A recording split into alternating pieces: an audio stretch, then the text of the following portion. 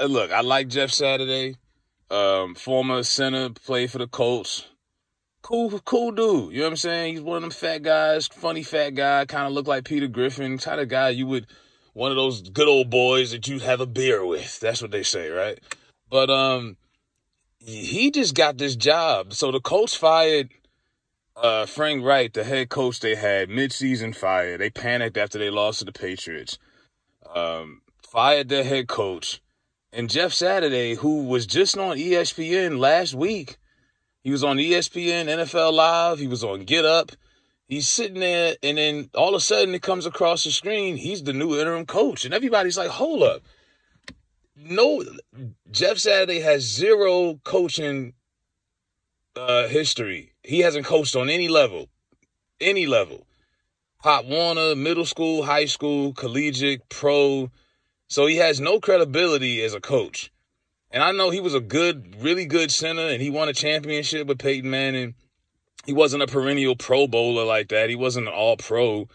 How much credibility is he going to have in that locker room just based off him being a fan favorite? And he was a consultant of the team, they said.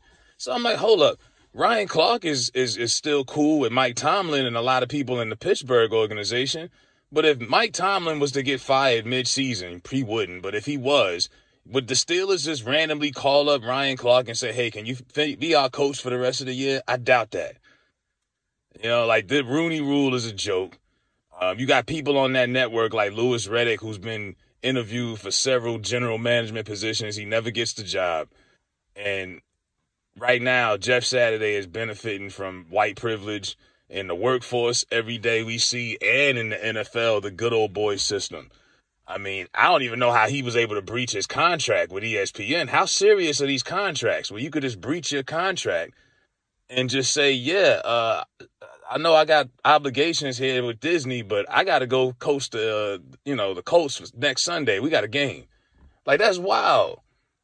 You know, like Pat McAfee did the same thing. I like Pat McAfee. Cool dude.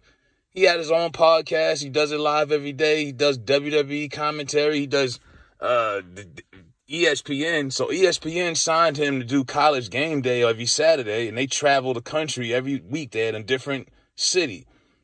McAfee basically told WWE and Vince McMahon, I'm going to go work for ESPN for the football college season. I'll see you guys in 6 months. And it's just, that's crazy to me how these white guys are able to just maneuver like this freely in the work world, and it's like it's nothing. And it's like, bro, brothers can't move like that. Like, even Stephen A., and I don't even like Stephen A. like that, but even he was complaining he's underpaid compared to most people who are the face of TV networks. He got a point. When you on like 7 different shows every day, you know, he should be making more money than he is. But I mean, the way that these guys can just maneuver and just do whatever they want on the fly is crazy. But when you connect it, you connect it. You know what I mean? So Jeff Saturday is just going to up and leave ESPN, at least temporarily, and then go coast to coast. And they got a game Sunday. I don't know who they playing. The season's over anyway. It doesn't matter. And even if you overlook the racial undertone, there's guys in that locker room and guys like, man, what?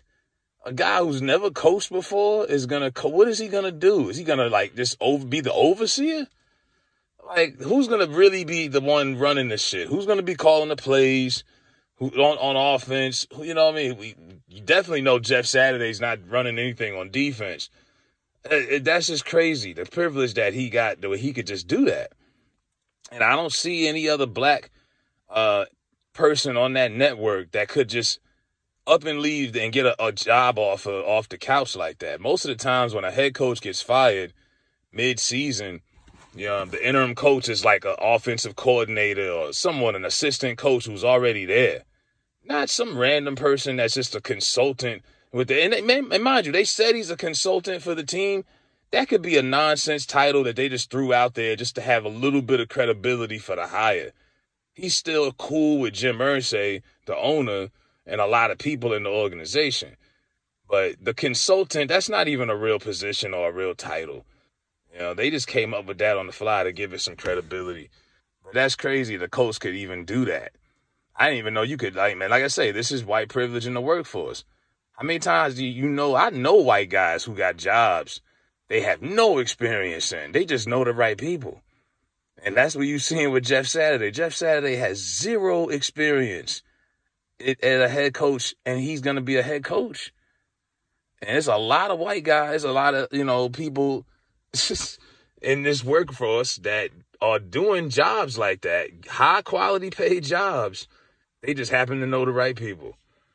That's just the way of life out here, and you've seen it, plain as day. And Jeff's going to take a lot of heat for that. And like I said, he's a cool dude, but hey, he's accepting his white privilege right now. He knows it. This is what it is. And the Rooney Rule, and when Brian Flores sued the NFL earlier this year, it's stuff like this is exactly what Brian Flores was talking about. Y'all are going to take somebody that's on national television every day, an analyst, say he's a consultant, turn him into a head coach, no experience. Meanwhile, you got black assistant coaches. Some of these guys been on staff for 10 years, still never got the head coach job. Barely could get an interview.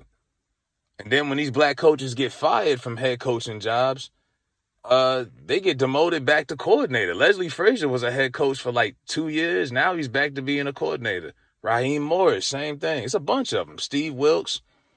It's like a cycle. I mean, even in the NBA, Steve Nash got fired. That's not the way they broke the news. You know what they said? The Brooklyn Nets and Stephen Nash have mutually parted ways. That's what they say when a white coach gets fired. They part ways. It was a mutual decision. I'm like, really?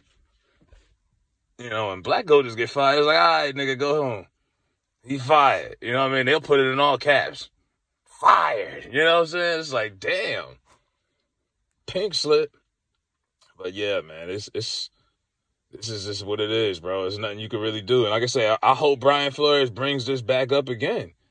Like the NFL was able to get him back a job and keep his mouth shut. And he played along with it, and he's been pretty quiet pretty much through the whole season. But now is the perfect time for him to bring this back up. It's like, yo, what the hell is this, man? This is a joke.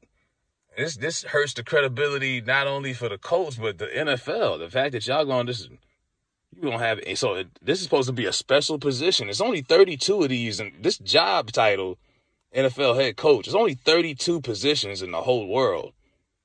32. And somebody with no experience gets to be a part of that? That's crazy. Only 32 men get to do this. And somebody who has no experience just said, fuck it, it's mine. Because the owner got me. You know what I mean? For all we know, Jeff might be married to his daughter's, friend or something. You don't know. But, yeah, let me know what y'all think about Jeff Saturday becoming the new head coach of the Indianapolis Colts.